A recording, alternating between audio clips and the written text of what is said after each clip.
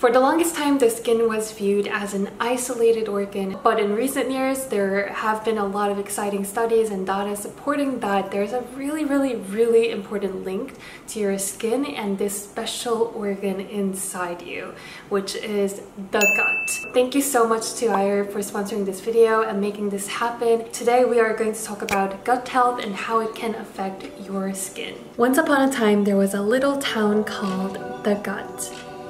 There were good bacteria and bad bacteria living in the same village, maintaining a very peaceful balance.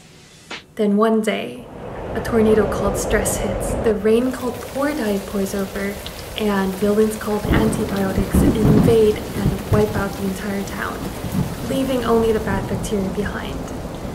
After the disaster, the wall that was protecting the gut town got collapsed, and the bad bacteria from the gut town decides to travel outside and wreck the entire nation.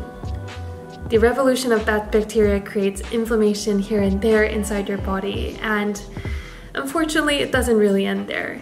The inflammatory response eventually shows on your skin, giving you that undesirable red spots called acne.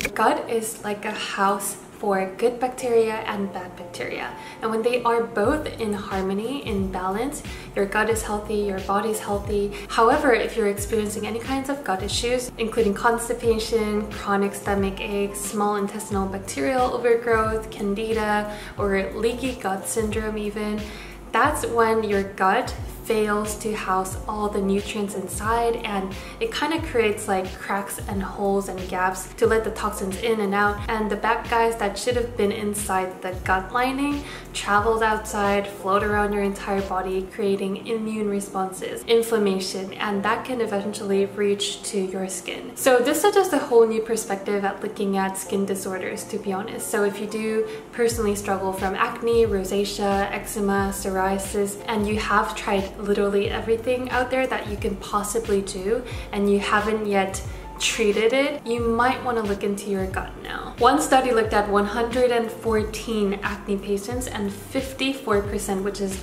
more than half of this group, was suffering from small intestinal bacterial overgrowth, which is one of the most prevalent modern disease, I think, and that's much higher than population average. And then they divided the SIBO sufferers into two different groups. One got a treatment called intestinal microflora correcting agent, and the other group didn't, and surprisingly, the treated group cleared their skin twice as fast. Then there's another Korean study showing a very similar result. They looked onto the effect of lactobacillus fermented dairy beverage on acne. They found that the fermented beverage reduced inflammatory acne by 40%, and I think that's a really remarkable number. And of course, there could be other factors contributing to the result. So how do I know if I do have a gut problem? Oftentimes, symptoms can be very mild, and it's easily disregarded as, oh, it's a stomach ache, or oh, it's just one of those days that I can't really digest. But if those kind of symptoms occur pretty often, I think that's when you want to get your gut checked.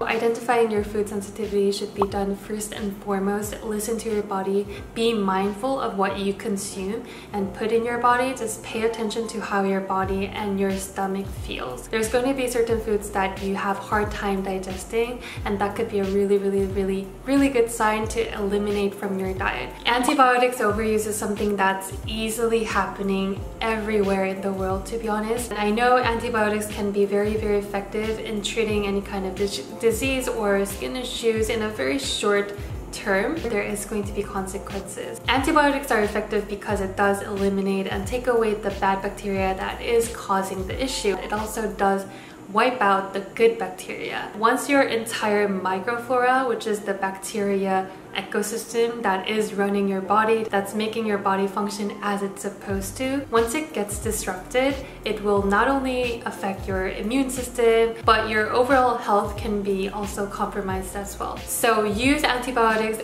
only when you absolutely need to. Now let's move on to my favorite topic, how to eat for your gut health. Poor diet can be so detrimental, and that's #1 issue that can really be problematic to your gut and overall health. To be honest, you are what you eat. As a past acne sufferer, I really benefited from changing my diet and choosing the right supplements. You might have heard of probiotics, and what it basically is basically a live bacteria that your gut thrives on. Your gut definitely needs that strains of bacteria to function optimally, and therefore having a clear skin is very closely linked to eating probiotics rich food or supplementing good spectrum of probiotics that's needed for your skin. And the one that I have been taking for a while is the California Gold Nutrition LactoBif Probiotics 30 billion CFU, and it does contain 2 different family of bacteria, which is Lactobacillus and Bifidobacterium. One report found that 47% of acne patients had some gut issue,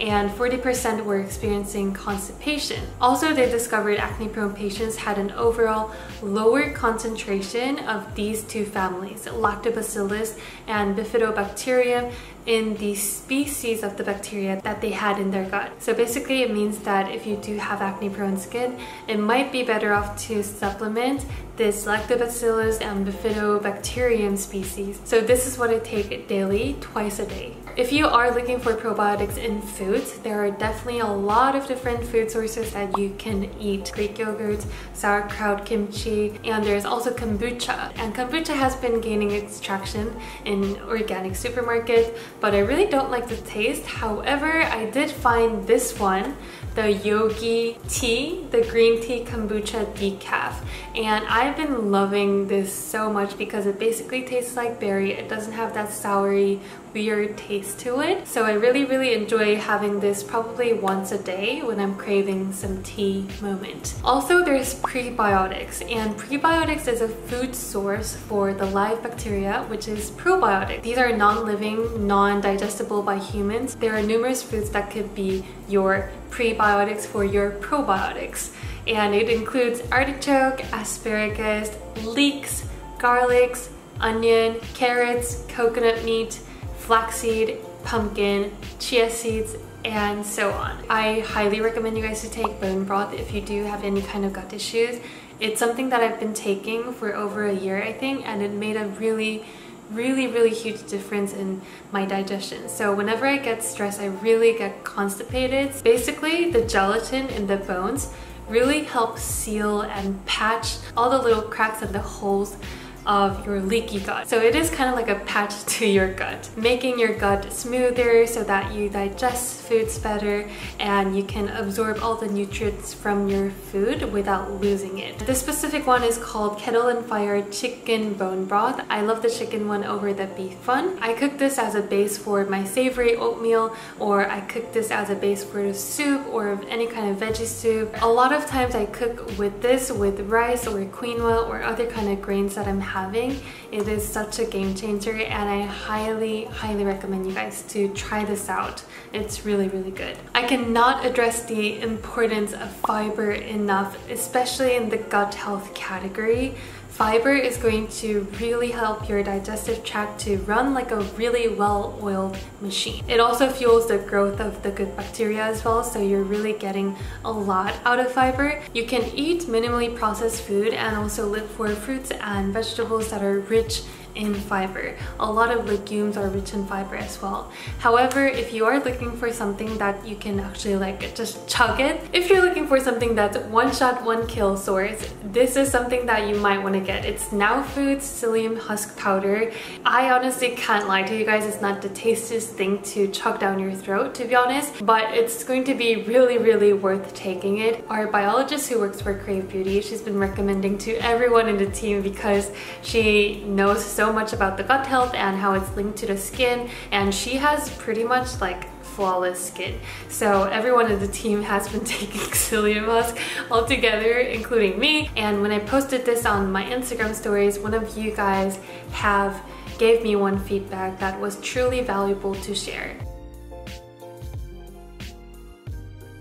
Other supplements that can help for your skin health is definitely supplementing fats, omega-3 fat. This is the California Gold Nutrition omega-3 premium fish oil. I do visibly see and feel results from taking omega-3 supplements. Like other water-soluble vitamins, I don't really feel it. However, when I do take fat-soluble vitamins or even omega-3 fatty acids, I do really feel it. It's because your skin cell is surrounded by a fat cushion, which makes up the cell membrane. And this incorporates all the dietary fats that you consume. But in typical Western diet, we are consuming probably high processed omega-6, but not really enough of omega-3s. So I think it's a good idea to supplement omega-3s. So I have been taking this. I noticed the plumpness, more just healthily radiant skin. The last cause is chronic stress. How stress plays a role in our gut health is pretty obvious. Like if you do get stressed, your digestive system kind of slows down. And it's also a proven fact that stress can promote the overgrowth of the bacteria, the bad bacteria. That's not something that you want. So really make effort to eliminate stress and be present each and every single hour. Practice yoga, practice meditation, go out to nature. I think stress is something that doesn't get eliminated by itself, but you need to have a specific mindset. Again, your skin is a window of your health. It's not something that happens just topically on the surface level. There might be a bigger reason why you're getting acne, why you're getting eczema. So definitely look into your body and what you're consuming and what you're doing in your lifestyle. This topic is something that me and my research team are greatly passionate about. So if you guys do have any questions, leave them down below in the comment box. All the products that I have showed you guys today are something that I genuinely really love and I highly recommend to you guys. And they can be all found from iHerb.com, which ships to over 160 countries and they ship really fast. iHerb is just pretty much my #1 go-to store when it comes to supplements, healthy groceries, some skincare products. There's over like 30,000 products up there and I really don't question their product curation because I've only had positive experiences. I'm sure you guys will too, and they do have customer support in 10 different languages too if that will help you guys. So be sure to check the description box down below for the link. Make sure you are subscribed to my YouTube channel. That will mean so much and I'll talk to you guys later. Bye!